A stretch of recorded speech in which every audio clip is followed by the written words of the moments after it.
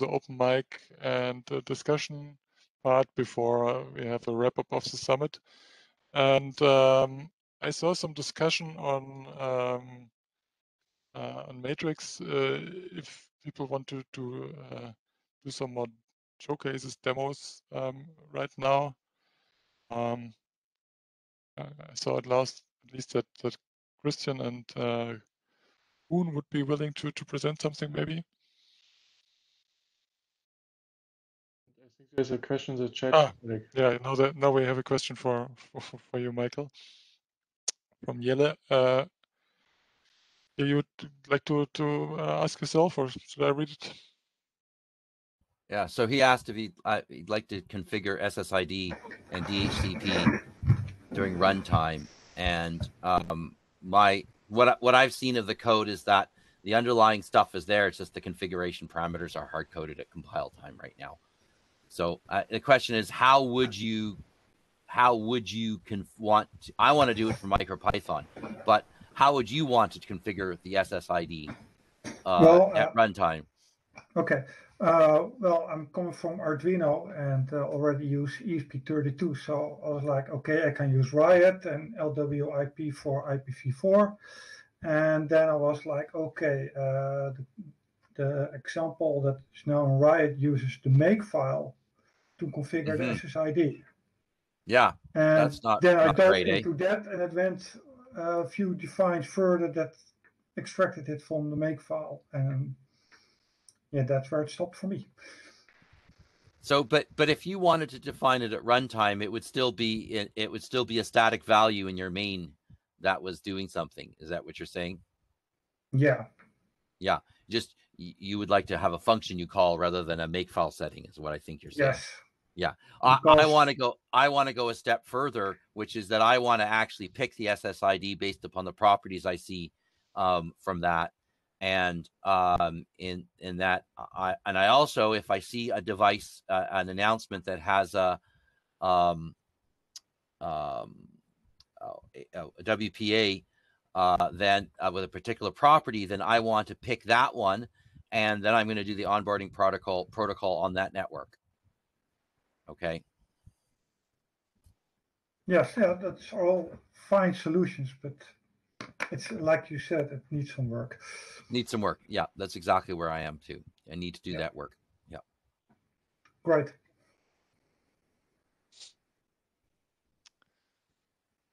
All right. Yeah, I don't know how. Is there any other business somebody wants to discuss? I mean, like maybe some opinions from people new to the community. What you think about the summit? What you think about RIOT in general? Maybe I remember I think 2 years ago in Helsinki we had the discussion during the open mic session. What are the features that are missing in RIOT to become more of a industrial success? And I mean, the usual suspects like security came up, but also the problem of how to maintain both support packages outside the main RIOT repository. And yeah, I'm wondering how much the situation has changed since then. Any feedback on that, maybe? Feedback from me. We are actually using those external boards features and external modules features, and it has, evolved in a way so it's really usable to me, and so for hobbyist projects, but also at the company. So when we are building a board and it has a microcontroller on it, and RIOT is in question, it's really easy to adapt this board to RIOT without having to pull request some board files. So just start and use the external board folder, you find it in the makefile, and there you go. And it's in a really good shape here. Well, that's happy to hear that. You were saying that when RIOT is in question, what are the main reasons at your company when RIOT is not in question? Yeah, we are looking what's there. So at some projects we use Zephyr, for example, because they have a BLE stack that's actually certified.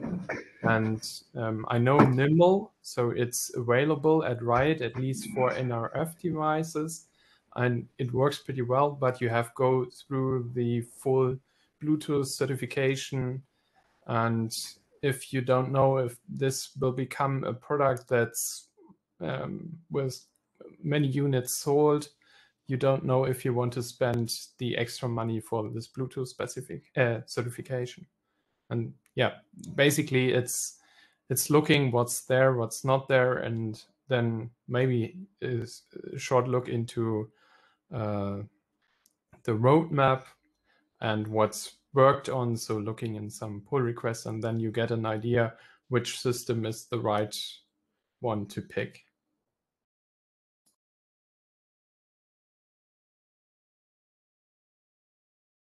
Yeah, thank you. I just see that there's another question from Emmanuel towards Michael and Jay, I guess. There was a question whether we should use Casper's fork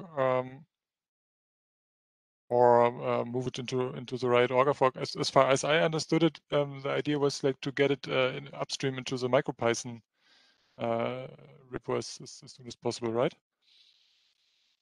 The port has to go that direction, not into us. Right. And I think the flow should be going to MicroPython. So we aim at, I think it's a good idea for us to aim at, yes, pull request to MicroPython. Try to make Ports RIOT implementation convincing to the upstream.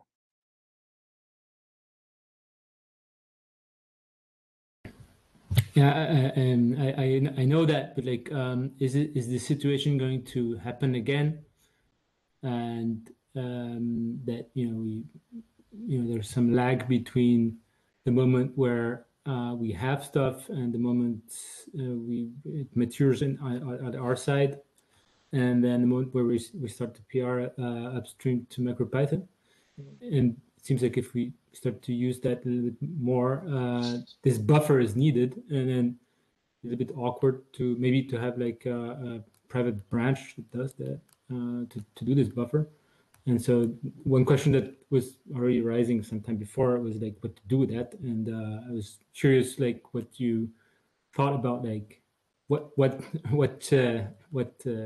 this buffer should be really.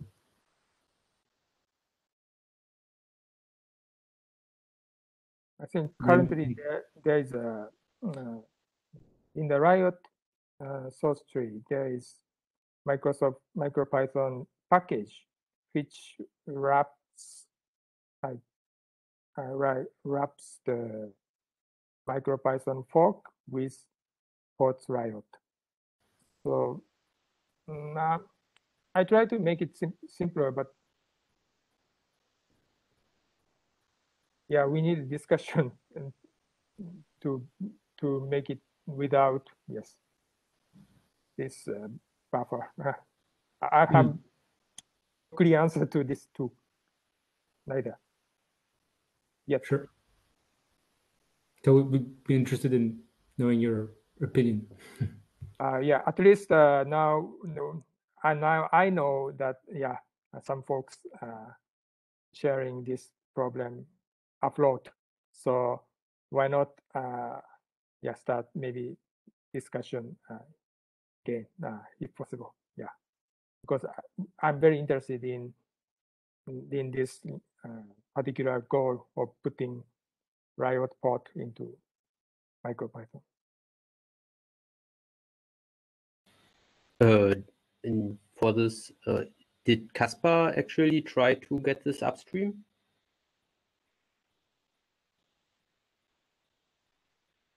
Caspar, are you here with us?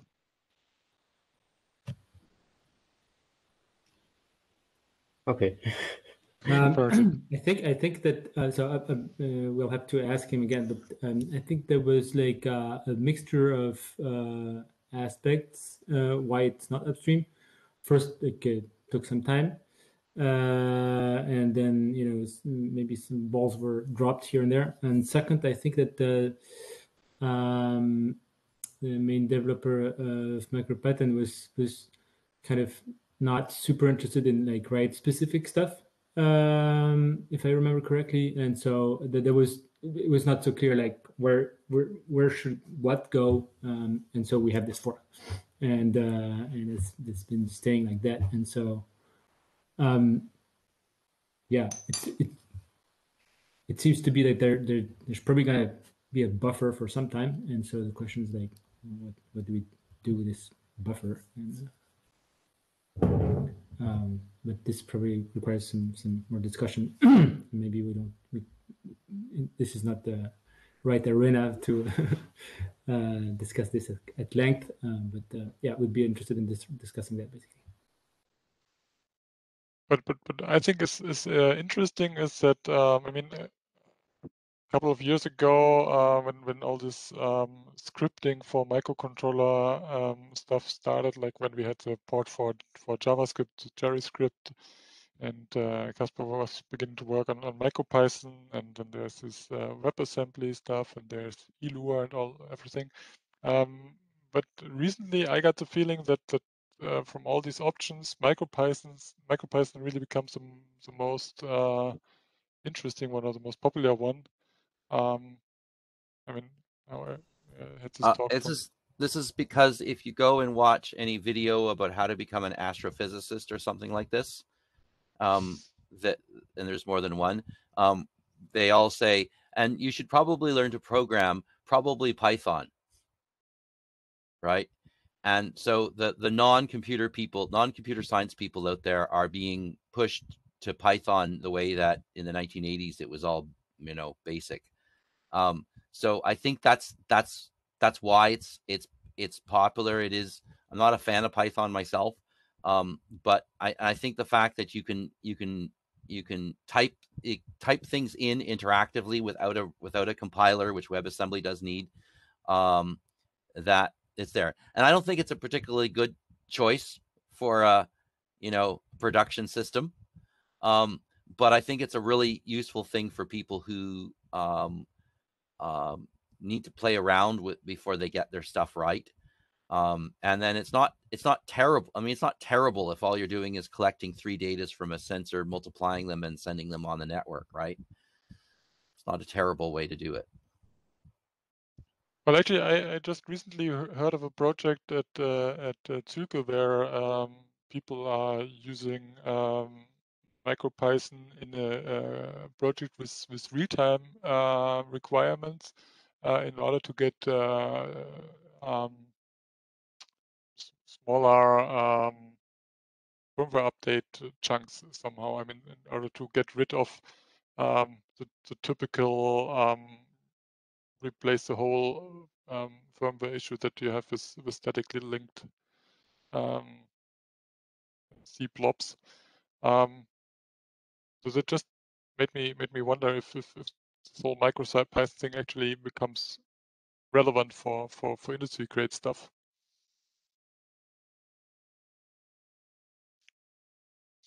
If I was selling a sensor that had a bunch of different modules that could go in it, I see no reason to rev the C firmware every time. And then when you deploy it into an industrial scenario, you use 20 lines of Python to is actually your configuration. Now you don't need a configuration parser and a this and a that. It's just these are the things, and you have a file system, and you can literally plug in some of these the latest Adafruit kind of things. They are you plug in the USB on the device, and it shows up as a drive in your Windows computer, and you drop Python files in it, and then I guess you do something, and then it takes the drive back again. But it's got a fat file system or something sitting there. That's what people are doing, and it seems very attractive to me.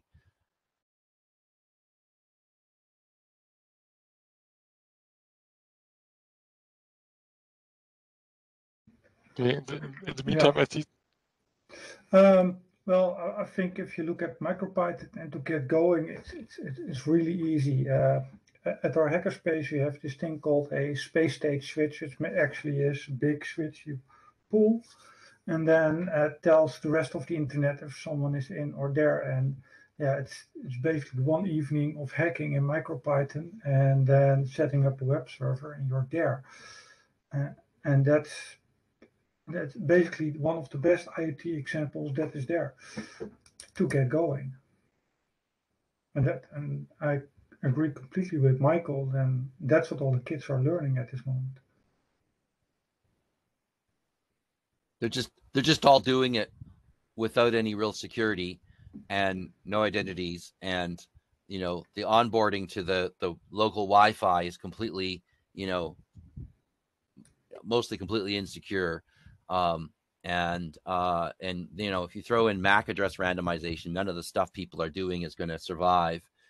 So so that's a, you know, an additional thing. I don't know whether IoT devices should randomize their MAC addresses or not. It depends on a lot on how they're being used and where they're being used, and do you carry them around and stuff. Like, you know, the switch at the hackerspace, I don't think needs to privacy. No, yeah, but some other device that you might carry around in your person probably does. And if you were to start selling switches for people's houses, then you might start saying that, oh, maybe I don't want people to be able to get an inventory of what they have that way. So you might want to randomize addresses in some way. But it really makes it very, very hard to set up, you know, even for a sophisticated person to set up any kind of security on their network if the MAC address is not predictable. Yeah. So that's, you know, there. But if you get a credential into the device and you can do onboarding with you know, WPA Enterprise, then suddenly it's not a problem. Yeah, of course. And yeah, at our place, it's on our local Wi-Fi network, and then it talks to our big server that has all the security that you want. And it's not visible. It is only visible from the internet via our server, and not the switch itself. No, but because it's on Wi-Fi, anyone capturing packets, even though it's encrypted, the MAC address still shows up. Oh yeah, of course. Okay, so the point is, you can still make an observer can still make an inventory of everything that's on your network, or even stuff that's not on your network but would like to be, and keeps trying and failing. You know, can still see that too. So. Yeah, that's of course that risk is there. Yeah.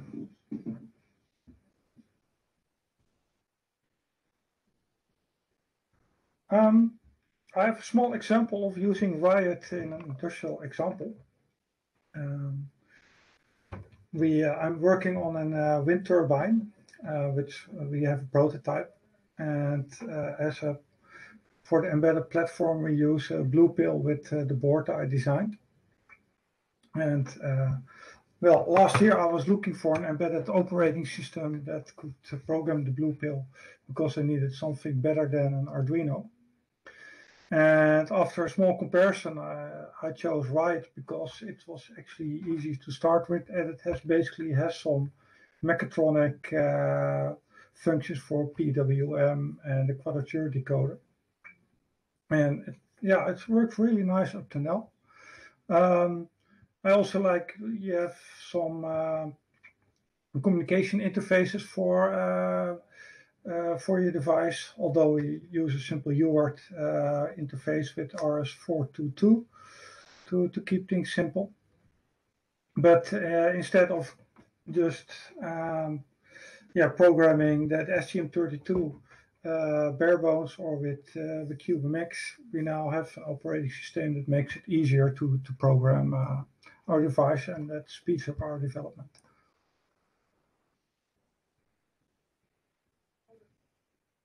So that's the little showcase that I could provide.